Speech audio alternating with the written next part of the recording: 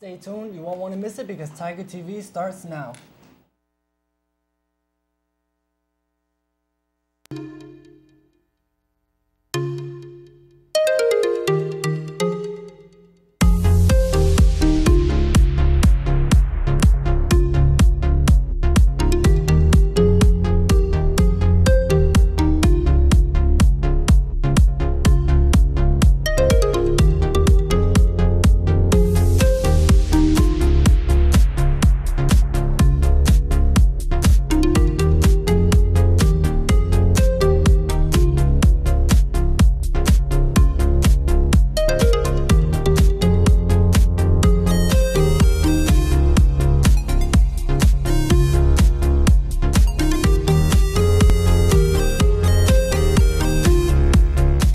Tigers, welcome back to Period 3's first episode of Tiger TV, the show for and about Memorial High School. I'm Janina Caneo. And I'm Thomas Martinez. On today's broadcast, we will be showcasing some outstanding videos produced by our third period advanced video production class.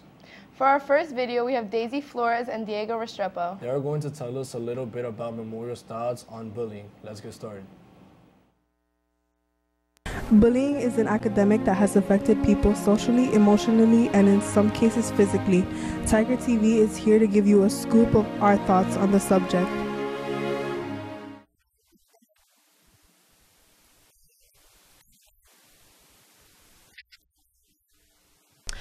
Frankly, I have to say, I don't think I've ever been bullied. However, I was called and teased when I was, I would say 6th, 7th grade because I had braces on, and the braces back then were really shiny, so I was called tinsel teeth, you know, but the way I got back at it was that I just smiled more in their face, you know, make it brighter.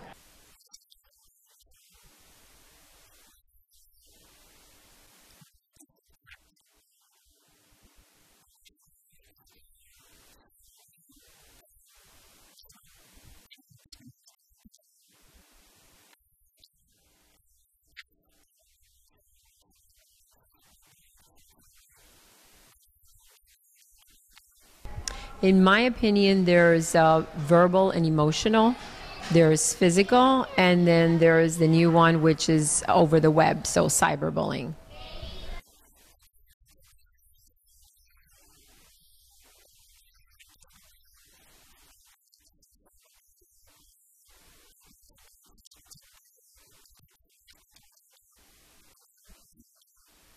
How is bullying different now than other generations before us? I would say that bullying primarily is still the same. The only thing is that because of cyberbullying, kids can't get away with it, can't get away from it, I should say. So if you have a phone with you, you can constantly get messages. If you are on any of the social networking sites, you can be bullied through there as well. And so there's no downtime. Years ago, you went to school. If you were bullied in school, you got to go home and no one could reach you there.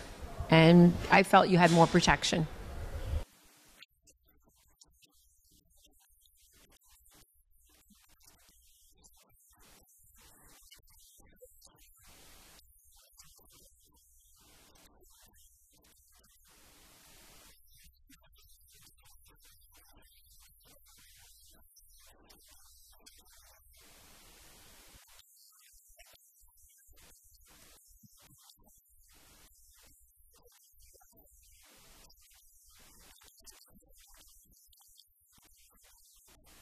Do you think bullying is going to be a problem in the future? Unfortunately, I am going to say yes. It's what I call the beast within the beast. It's not nice. I wish it would go away. I'm hoping that future generations understand that bullying has very specific consequences. If someone is not in their right emotional state, we have already witnessed that bullying can push a young person to commit suicide, and that act should never be the answer. No one should feel that desperate and that lonely to have to think that that's the only way out. So I do think it's going to continue. I wish that more young people can become part of the solution so that at least it's lessened.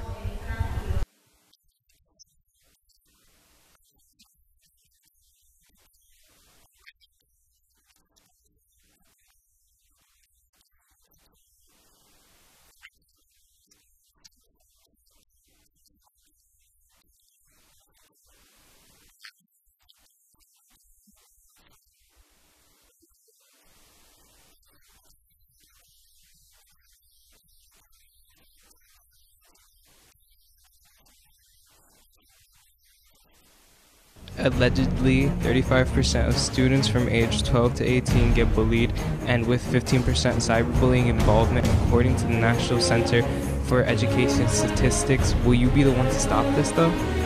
Us Tigers have to work together and stop this madness. I feel bad for anyone who has ever been bullied. Thank you guys for bringing attention to such a worldwide problem.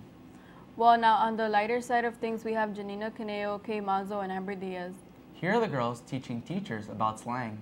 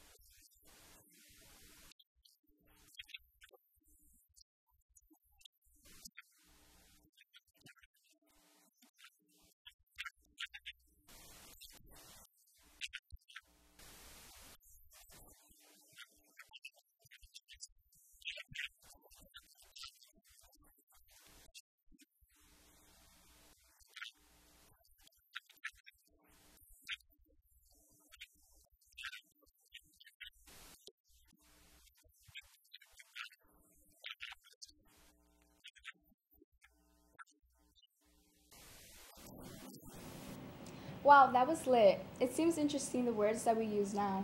I wonder how many people actually use slang words. Just remembered, I've heard some of those words used in hallways today. Speaking of hallways, let's see what people have to say about student traffic in the hallways by David Martinez and Moises Chiquito.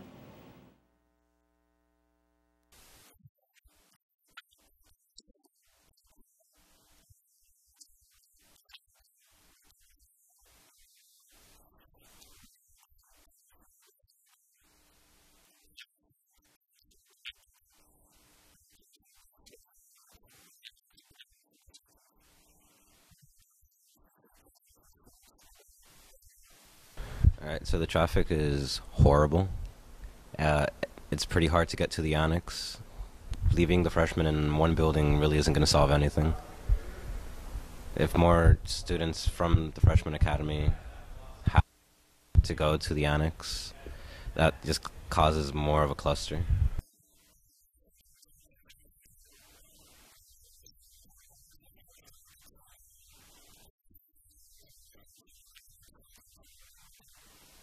What I think is, I don't like it, to be honest, personally, because like the traffic, it makes like some students like get late to their class, and like we're all crowded, and like some of them are pushing. I just find it really annoying how people can't just seem to walk to class at a simple speed, because it's just a lot of times people get detention or just get into trouble with the teachers because everybody's just clustering up the hallways, and everybody's just scattered throughout the hallways, and it's just really annoying. We have people just messing around, getting in the way, nobody getting anywhere. It's just always packed every morning. So that would be my thoughts. It's just something that could be easily fixed, but it's just purposely made to be even worse than what it should be. What are your thoughts on like any type of solution, what we could do to make this situation a lot better? I think what should be done is they should add multiple routes to go to the annex and forward back to the main building.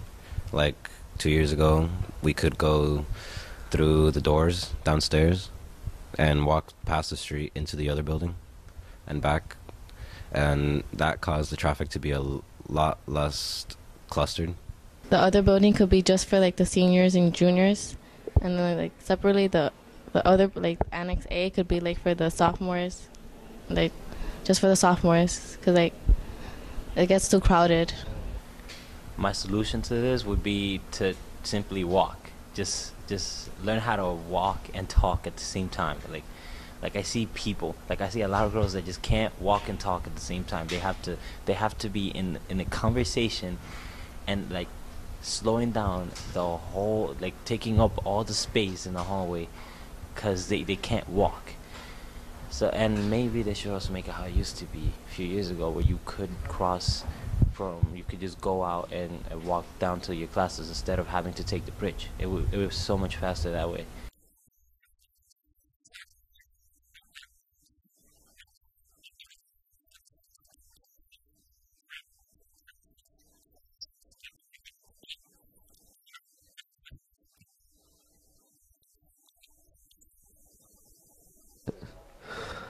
This is Moises Chiquito and David Martinez from Tiger TV, signing off.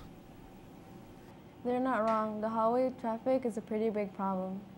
Well, you just got a small look into our building, but now with the next story, you're going to take a visit around our entire school. Our tour will be led by Thomas Martinez, Sammy Torres, Jacob Gonzalez, Andres Gonzalez, and Renzo Garcia. Hey, I'm Thomas Martinez. I'm Jacob Gonzalez. I'm Renzo Garcia. I'm Andres Gonzalez. And I'm Sammy Torres, and we are your class of 2020 Tiger TV correspondents.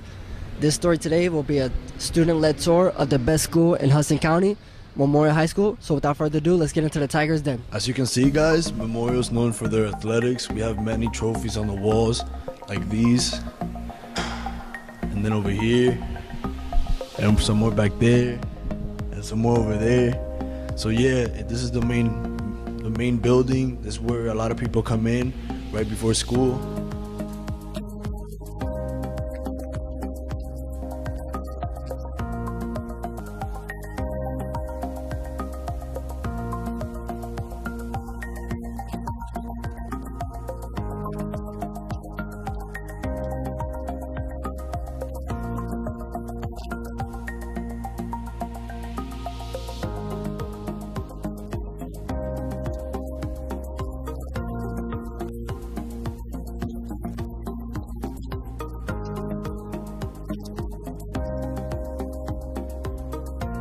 And right here we have guidance, where we have some of the best counselors in Hudson County. These guidance counselors really look towards benefiting the students and making sure that every student has a good year and an awesome high school year. And here we have the attendance office. If a student is ever late, they come to the attendance to get a late pass. If they ever want to check on their history of being absent or cutting, they come to the attendance office to check that.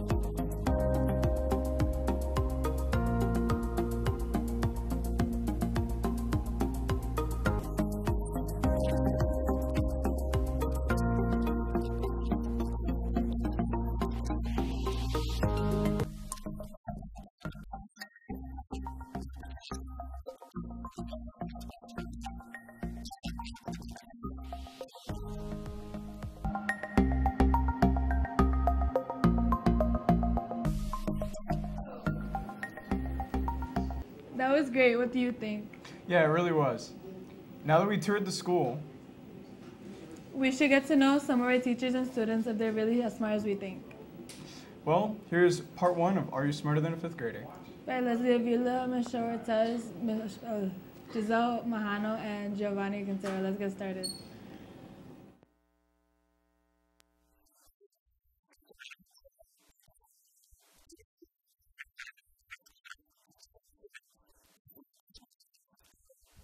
Which is one of the 13 original states? It's either A, Alabama, B, North Carolina, C, Ohio, or D, Vermont.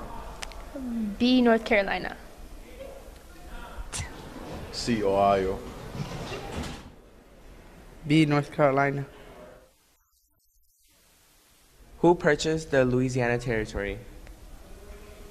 I don't know. You just want options? No. This one you have to guess. I don't know. Wrong. Thomas Jefferson. How much is 14 times 16? About. Sorry, I don't know. Well, 10 times 16 is 160, and 32 and 32 is 64, and 160, 224, maybe? 224. Why I gotta do this? I'm failing math, probably. Okay.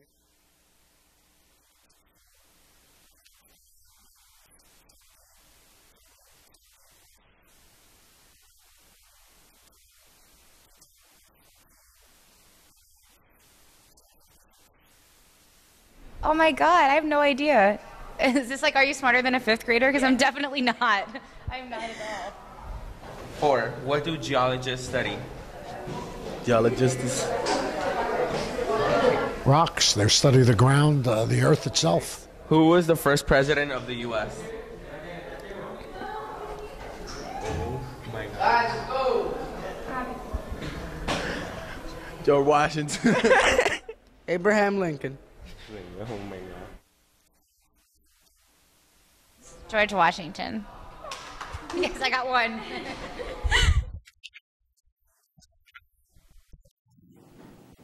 Wow, what an awesome video. I wonder if I'm smarter than a fifth grader. Yeah, well, I don't know about you, but thinking so much made me hungry. Coming right up, we have a very fun segment by Jamie Catedral. She will show us how to make some delicious flan. Hello everyone, it's Jamie from Tiger TV and I'm here with a video. This is going to be a how-to video. I will be showing you how to make a flan. So these are going to be a couple ingredients that you'll just need. I'll go over them in a second. So the first thing that you want to do is preheat your oven to 350 degrees. You want to make sure that you have it, nice and warm. Alright, so the first thing that you'll need is evaporated milk. I use Carnation, you can use whichever you want. Then sweetened condensed milk, vanilla extract, a cup of sugar, 1 cup, and 4 eggs. So these will be all our ingredients that we'll need to make our flan. Pretty simple, pretty easy ingredients, you can find them at the store. Alright, so now this is going to be the sugar part. This one we have to be very careful in because it tends to be the most difficult part for some people because some people actually burn the sugar, so we don't want that to happen. Alright, if you have an electrical stove, you might want to put your fire around or your heat around 8 or 9. That way you have control of it when you're obviously cooking the sugar. I have a gas stove, so I just have to monitor and see like how much fire I want it to have. So here I'm just like scraping at the bottom and like turning a little bit, like mixing it, because I don't want the sugar to, sit there for too long. So yeah. Oh, and we usually use a wooden spoon when cooking the sugar because it does get to be very, very sticky at a very, like kind of gooey consistency, so it sticks really easily once you're done with it. So yeah, that's why I suggest using a wooden spoon and not another type of spoon that can have like a kind of plastic material on it. So here I'm just stirring, and here I'll show you a clip of how much I have my heat on. So just about that's just right for the sugar. And I'm just going to keep on stirring. You have to stir constantly and always keep an eye out on the sugar.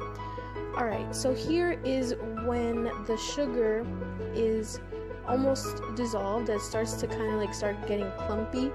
That's when the heat is like obviously, you know, doing its magic and making it into a kind of like syrupy maple kind of consistency.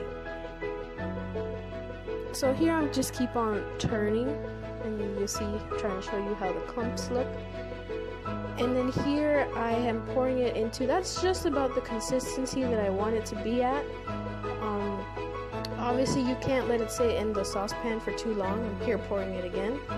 You don't want to let it to sit in the saucepan too long, or else it'll like become sticky and it'll harden. So then, yeah, you just swirl it around just like that, around the edges once you have it in your mold that you're going to put your flan in. And that's just about how we want it to look.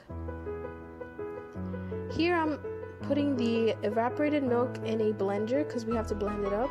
And then I'm putting the sweetened condensed milk.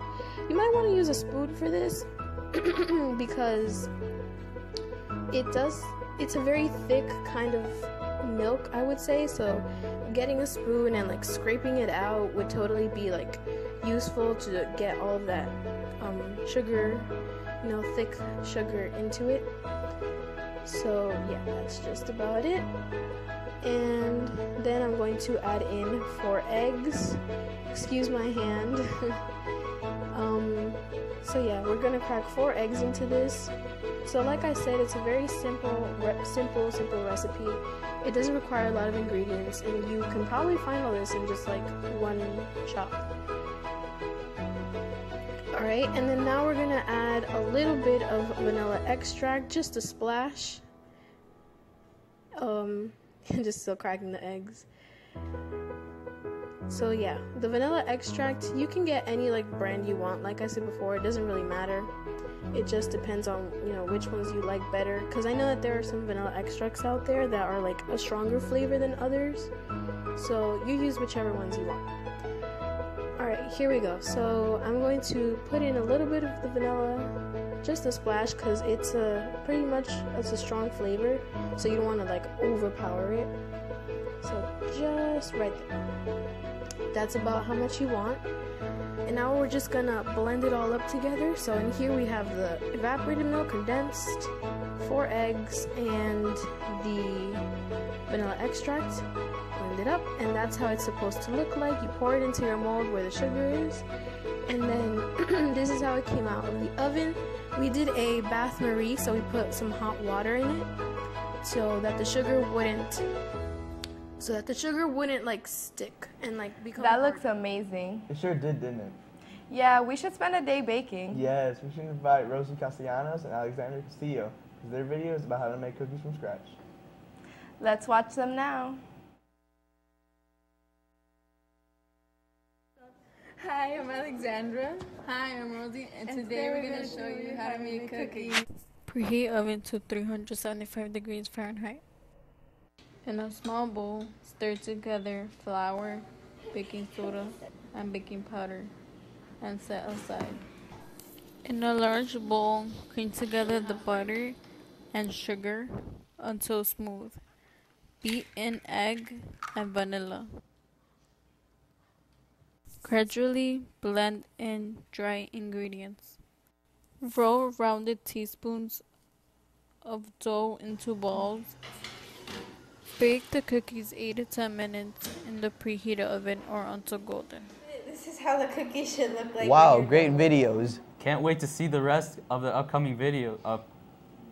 Well, that's our show for today. Make sure you subscribe to our YouTube channel and to tune in for any future videos. For Tiger TV, I'm Anthony Gonzalez. And I'm Yadiel Perez. See you later, Tigers.